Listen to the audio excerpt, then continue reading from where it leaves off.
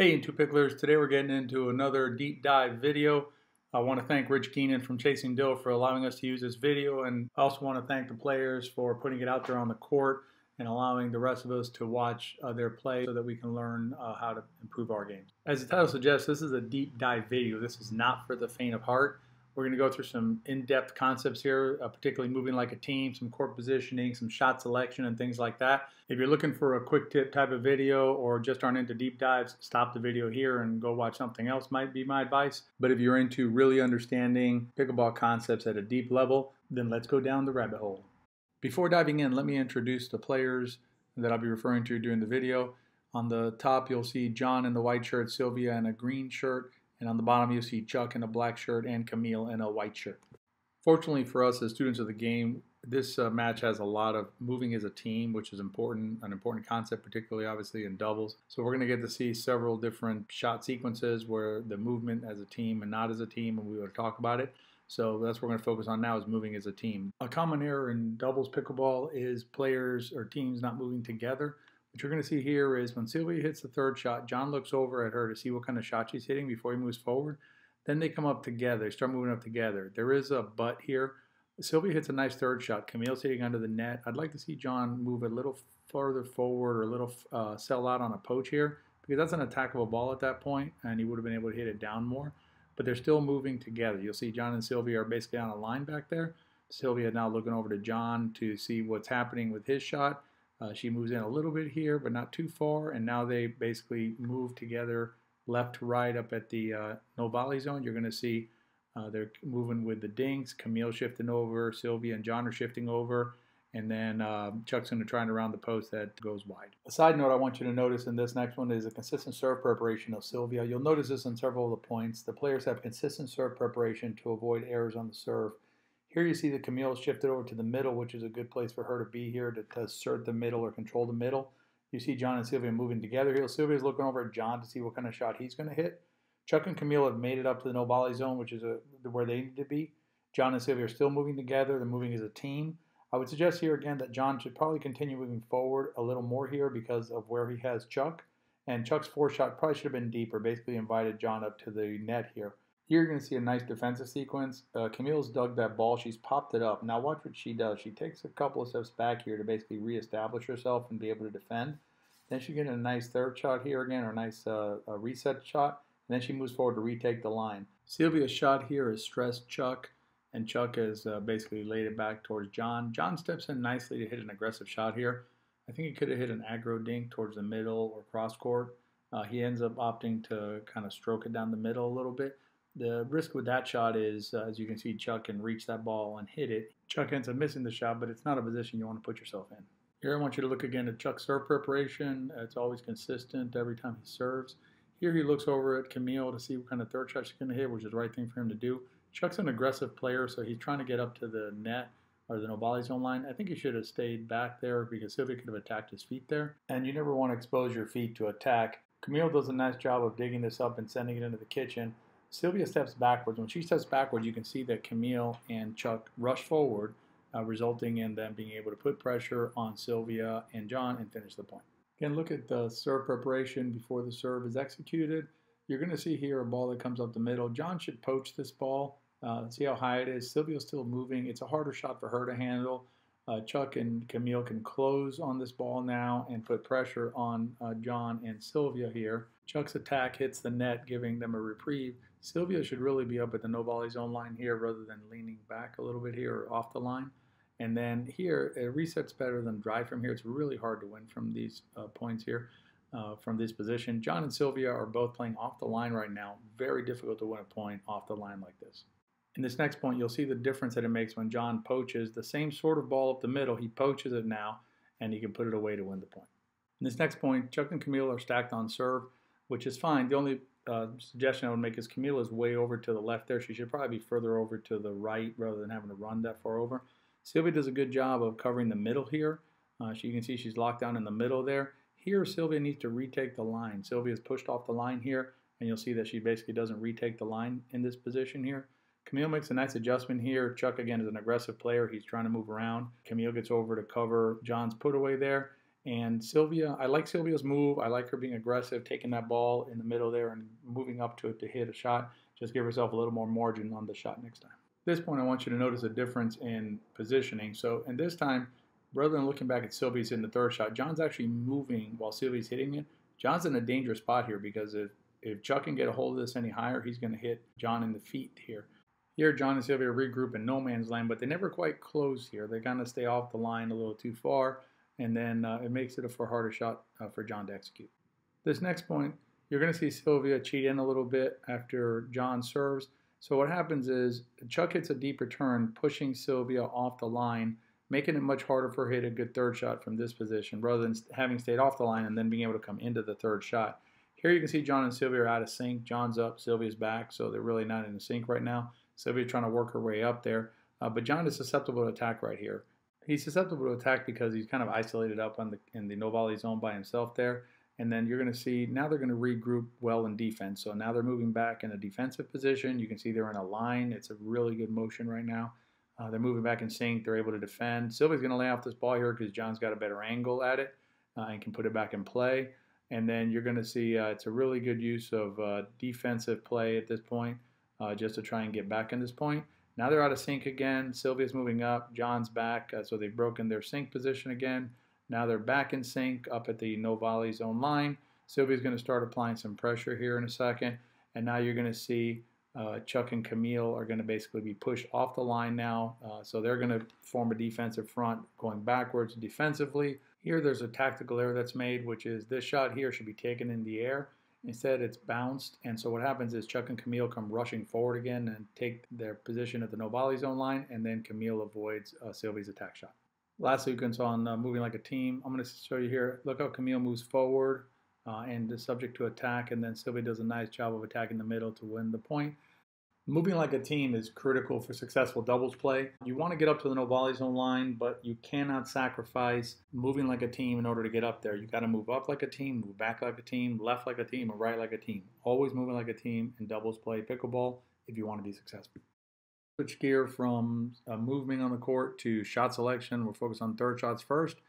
Here you're going to see how Sylvia shifts to the middle, which is the right thing for her to do here. She's covering the middle. Camille's going to attack the moving player, who's John in this case. You always want to attack the moving player when in doubt. And then here you're going to see Sylvia move back and give up the line. You want to avoid giving up the line as much as possible. Next point, you're going to see a nice deep serve here by Chuck. Pushes Sylvia off the line here. And then what that allows is then it creates an opportunity for Chuck to catch Sylvia while she's still moving. It's not a black and white situation here, but that type of ball is a ball that might be poachable by John if he basically came across and sold out on a poach there. Here you're going to see the option of using a lob as a third shot. Sylvia has a particularly good lob, and here she's using a lob as a third shot, pushing Chuck off the line. John and Sylvia should be rushing forward right now to take advantage of having pushed Chuck off the line. You're going to see here they get an attackable ball. See how high it is at this point? But because they're not up at the line, they can't capitalize on Sylvia's great lob to start the point. Here you're going to see another deep serve by Camille, and then she's going to attack the open area here. She's attacking the moving player because John's still moving forward here. And then you're going to see a nice exchange here of dinking, and you're going to see Sylvia hit a lob here to get out of a tough spot. It doesn't work out, but I actually like the lob here. It just happens to be a little short, but it's a nice shot from that position to get out of a tough situation. Unless you have a specific reason not to do this, hit your third shots towards the returner, as the returner will be moving towards the no volley zone line and will have a harder time with it. When you're on the return team up at the no volley zone line, keep a lookout for poach opportunities from third shots that may go high. Let's look at how the returner serve can set the tone for a point here. In the first point, we're going to see a deep return from Camille. It is going to push Sylvia off of the line. And then Sylvia's trying to hit a third shot off of the back foot, which is very difficult to do because the weight transfer isn't correct and it goes into the net. Here you're going to see another deep return, this time from Sylvia to Camille. And what happens is it keeps Camille off the line so that Sylvia can attack the open space. Here you're going to see a short return by Chuck. It allows John to move forward and to hit an aggressive shot, a really nice aggressive third shot towards Chuck's feet, winning the point. Here you're going to see a short return by Sylvia. That allows Camille, who has a nice forehand, to come forward. Her and Chuck both come charging forward and take the no volley zone line. Here you're going to see a deep return by John. It pushes Camille off the line. Chuck moves in here. It's better for him to stay back and defend here, but he moves in, exposing himself to attack. Sylvia can put the ball away and win the point. This next point combines deep return with court positioning. You're going to see Sylvia's consistent serve preparation here. So you're going to see Sylvia moves into the baseline. Chuck's going to hit a nice deep return here, pushing Sylvia off of the line. So now Sylvia has to back up well beyond the baseline in order to hit this ball. John's in sync here waiting for Sylvia's shot, but Sylvia has to hit a shot off her back foot, which is a very difficult shot, ends up going out wide. The return can set the tone for the whole point. Try and hit your returns deep so that you put pressure on the serving team. If you hit them short, you'll probably be under pressure yourself. Next, let's look at different shots from different positions in different situations. Here you're going to see that Chuck can actually step into this inside the baseline to drive a third, so he chooses to do that. Here he breaks the X. There's an X on the court. I'll link to that video below. But he breaks the X with a purpose, which is to drive the shot here on John. Here John has an aggro dink opportunity. I think he probably could have hit a little more of an aggressive dink in that position here. And here he probably should wait for a better spot than off the backhand and the back foot. Even though it seems repetitive, I want to point out again the consistent serve preparation. This is an important component of becoming a successful pickleball player. Sylvia's up at the no volley zone line in a good position here. You're going to see how she's going to basically come over to the middle here to cover the middle third, which is a great spot for her to be in. She's trying to look to keep the servers back. That's a great idea by her to keep the servers back. Again, Chuck breaks the X here, but with a purpose. Even though he misses, he still has a purpose in what he's trying to accomplish here. At this point, you're going to see how Chuck and Camille use the deep return and then a cover the middle shot by Chuck where he moves over here to cover the middle, not allowing John time to move forward. All he does is roll it back there to keep John back. It's not a hard shot. It's just a shot to keep him back here. Sylvia's moving forward while John's pinned back. So what ends up happening is Sylvia ends up isolated up at the front, and then Chuck finally attacks the feet to put the point away. An important concept is whenever you can attack the feet, do so. Pointing out consistent serve preparation here by Sylvia.